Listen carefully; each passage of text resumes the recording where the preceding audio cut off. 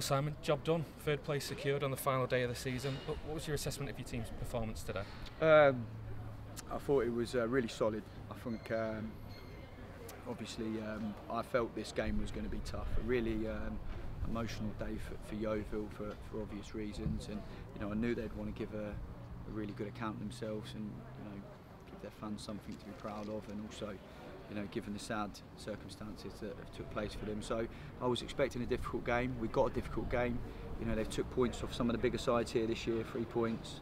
And I thought we stood up to it. And I thought it's psychologically we've probably got a lot more pressure on us, well we have. And we got in front deservedly. And I think we were really solid and resolute, and the mission was a clean sheet, and we delivered that. It was a bit of a strange situation today, obviously so much pressure riding on the result. Did it almost feel, in a way, like a quarter-final today in terms of what was at stake with a win? Yeah, I mean, look, for us, we had to win.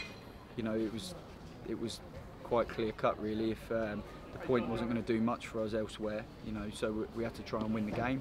So it was quite clear in terms of what our objective was. And, really pleased that we've delivered that, because, that was...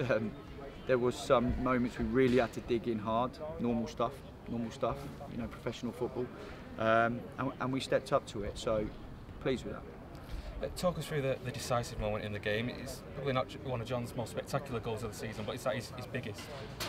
Yeah, I mean, it's an important one, isn't it? It's come at an important time.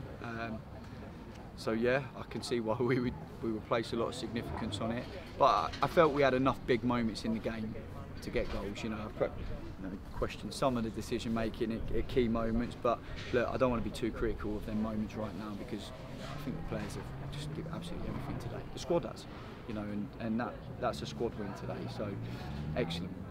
Well, you talked about the squad. I mean, you made 2 changes today. Great to see Harry Cardwell back from injury, obviously, but Jordan Keane as well, making his first start since March.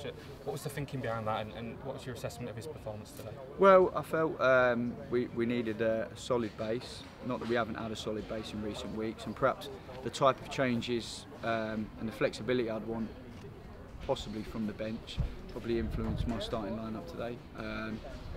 And Keno, pleased for him, come in, solid performance, part of a really solid team today.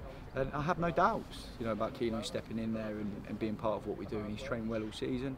And really the strength of, I feel, our squad this year has also been the lads that haven't been playing regularly. Their commitment to the training sessions when you're not involved, because it's difficult.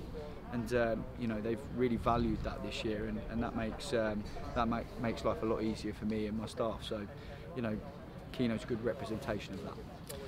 Obviously lots of permutations and ifs and buts to come, but the bottom line is now you are just 2 wins away from the Football League. How does that feel for you?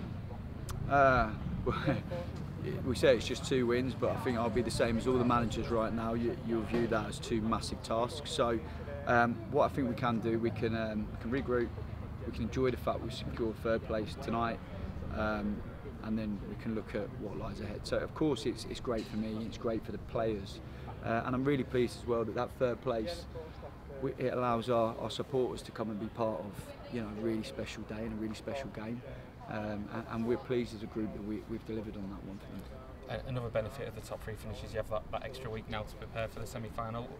What are the preparations going to look like now over the next 2 weeks for you? You rejig the schedule a little bit. There'll be nothing too drastic. I believe in what we do and what I do, and I believe in the players. So, we'll approach the next 2 games like we approach all of the games, that they're all massively important. And the professional element of us, there'll be a fairly consistent theme in how we prepare. Just physically, you've got to slightly rejig your schedule, but it's certainly, I'm not going to view it as a negative.